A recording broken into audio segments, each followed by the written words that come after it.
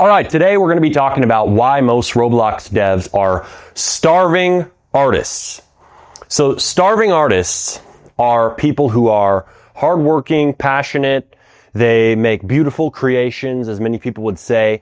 They make things that people love and that they love, right? Their close friends like it, but they don't make any money off of it. And usually they're broke. They don't have a high-paying job elsewhere.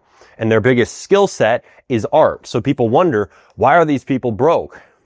Well, there's a reason why people don't make money from their art. And Roblox development is an art, right? We talk about how it's a business, but it's also an art. And it always has been and always will be.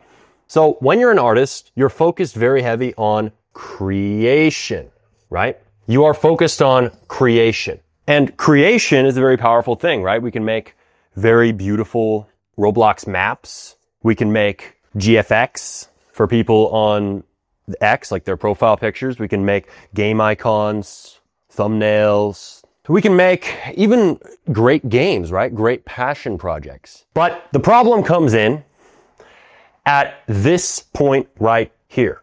Right here, we have the point where this creation reaches people. For somebody to make money on something, they need it to be seen by other individuals, whether that's in real life, right? That's one level. Usually it's a very small amount of people if you're promoting something to somebody in real life, like a group of 10, 50, 100 people max. Or it's on social media. That is the biggest, most powerful marketing method in the world now that we live in this modern age. So the people are out here, right?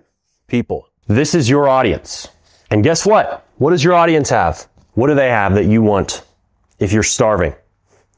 They have money. But what causes the starving artist to stay stuck here with their creation, their Roblox game, their painting, their GFX, their maps, whatever it is that they love, but have it never get seen by people, or if it is seen, they don't get money? What is the missing step here? What is the dividing line? Well, the dividing line is something called distribution. Distribution is when you are getting something, getting your product out there to people. Most artists never focus on this part of the equation because their heart is where, right? Their heart is with their creation. That's where their passion is. Okay? So now, doing the distribution part, which often involves a big scary word called marketing, and even scarier, sales, that doesn't sound so appealing to them, right? They'd rather just sit there making their art. They'd rather just sit there developing their game in Roblox Studio. They'd rather just sit there making their GFX or making whatever it is that they love making. So they never focus on this step, right? So we see a lot of games on Roblox succeeding that people don't like. Like a lot of people in this community do not like Grow a Garden, but that game has players. It keeps reaching continuously higher CCU records. Same for Steal a Brainrot. This weekend, it hit 24 million players online at once. That's a world record for the amount of players ever online in any online game on Roblox or not. They focused on distribution. Now, the problem is people will say, well, the creation part of Steal a Brainrot, of Grow a Garden, of these top simple games that are succeeding is bad. The passion part wasn't put into it. So, therefore, they don't deserve the audience or the money. Not deserving, right? They say instead, the money that went to Steal a Brainrot, Grow a Garden, it should have gone to passion projects. It should have gone to the complex games that you see at the bottom of Roblox search that nobody wants to play, like Frontlines, which has barely any players online. People will say, well, all the players that Grow a Garden has, those players should go to Frontlines because Grow a Garden isn't as good of a game, right? So clearly, there is a disconnect here. There is a problem that is making it so highly passionate artists, developers who focus on making their games beautiful in the way that they look, in different things that people say, oh yeah, that game should be successful, are not correlating with the audience that they get. The reason for this is they don't focus on the distribution step. So if we look at this from more of an economic perspective, What this is this is supply. So let's step away from thinking of this as a piece of art. Let's now say this is a product, okay? Because games are art and product at the same time. So this game is a product. When you're focusing on the creation side, you're focusing on the supply side of that process, right? Supply versus demand. Distribution is focusing on the demand side. So what successful devs do, what most of them do, is unlike passion-first artists, they focus on the distribution side first. They focus on demand before they focus on supply. So instead of trying to force fit the market to like their game, they are making a game that the market would want already. And that's why we see so many games that people like to call slop succeeding. Because whether that game has the innate passion or quality that you think should be in a Roblox game or not, doesn't correlate with whether or not the market wants it directly. So people label these games that people think are low quality, which are really just simple games, as slop as a way to cope with the fact that the games they think should be getting all those players aren't. So how do you stop being a starving artist as a Roblox developer, right? We've come full circle. We've said starving artists don't focus on distribution, and that means they do not focus on demand side economics first. They focus on supply side. This makes it so they spend time on projects that the market may not actually have a demand for, right?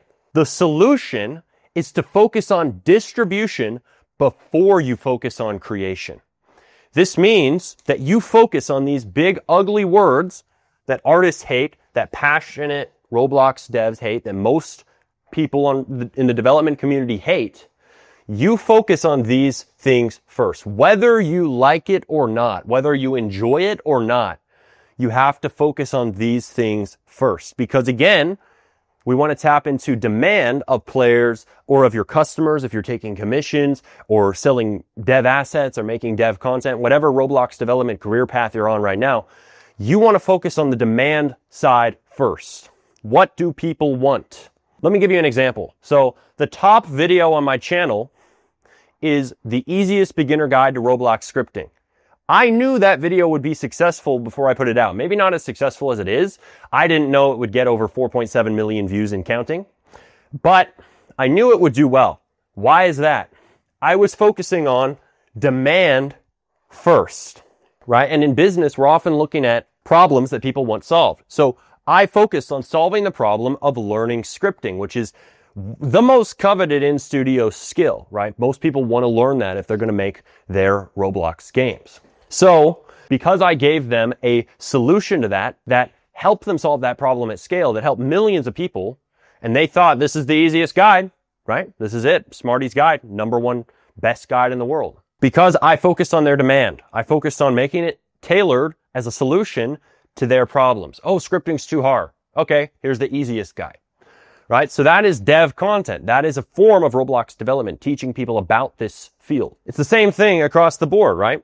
People want a fun, simple game to play on their iPad or their iPhone, right? So where do they go? They go to Steal a Brain Rot or Grow a Garden. Those games were made with that in mind. It wasn't made like Arsenal, this shooter that takes a decent amount of skill to be good at. They were made as games that don't take any skill at all, really. Steal a Brain Rot and Grow a Garden are incredibly easy to play. That is on purpose, right? Because they know most people on Roblox are mobile players and most people are young. They're young players. When you serve that desire at scale of the biggest demographic on Roblox, you get the most players. As proven by those games' success, they are reaching CCU peaks again and again. Every single weekend that goes by, every few weekends, they seem to be hitting a new peak. And it's for a reason. They tapped into player demand. So the solution, right, is to focus on strategy-first Roblox game development. The solution is to focus on marketing and sales first. The solution is to focus on distribution first. And the first step is market research. So you want to look at what is successful in the market right now. If you are making games, you want to look at the top games, right? Grow a Garden, Steal a Brain Rot, 99 Nights in the Forest, the top 3 games on Roblox, getting millions of players online at once. These games are some of the best case studies to see what people actually want to play. Then, you don't have to necessarily copy these games, but you have to use them as a model. Where is the demand at? What do people want? And then you can start doing the creation side, right? But the next thing that we want to do is we want to tap into lean startup theory. Lean startup theory is the idea that you make a very simple version of your product or your company before you make some complex game or product, before you even knew if the market wants it, before you've even tested it. So you make what's called an MVP. So an MVP is a very simple version, the simplest possible version, the most bare bones version of your game that is playable, fun, and preferably has monetization as well. An MVP is going to have 20% of what you plan for your game to have, roughly.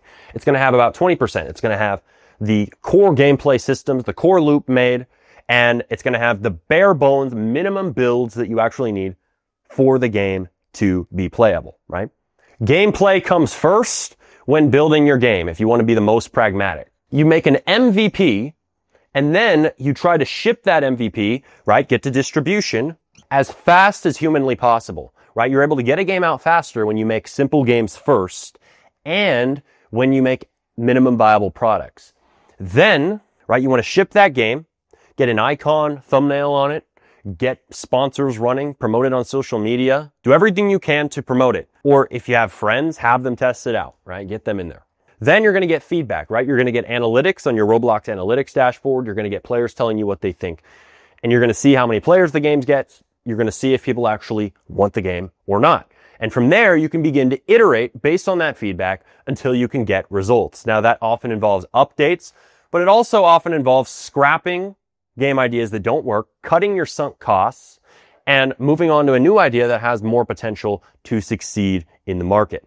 Now, this is why most devs are starving artists. This is it. They focus on the creation side first. They spend months or years on complex games that never ship, which means they never get an MVP to the market.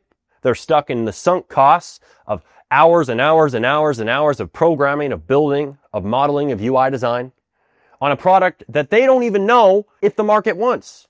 They don't even know if the demand side is there. So instead, you want to flip the script on how most people approach development. I learned this over years. I learned this from countless mistakes making complex games before I and my team was ready. So I want you to skip over my problems that I had in development. This is the number one thing devs need to understand. It's the strategy first mindset. And strategy first, a huge part of it is focusing on demand side first. It's focusing on player desire rather than just your own heart's desire. And then getting that market aligned game out to the market as fast as you possibly can so you can see if it's actually going to work. And if that means getting called a slop creator, like a slop dev, or a cash grabber, so be it, right? That's hobbyists who are still stuck in this ineffective system, coping and moralizing and shaming you and projecting onto you their own failures. So ignore everybody who calls your game slop. You're now doing development right, so take that as a good sign. Congratulations. All right, hope you enjoyed. See you next video.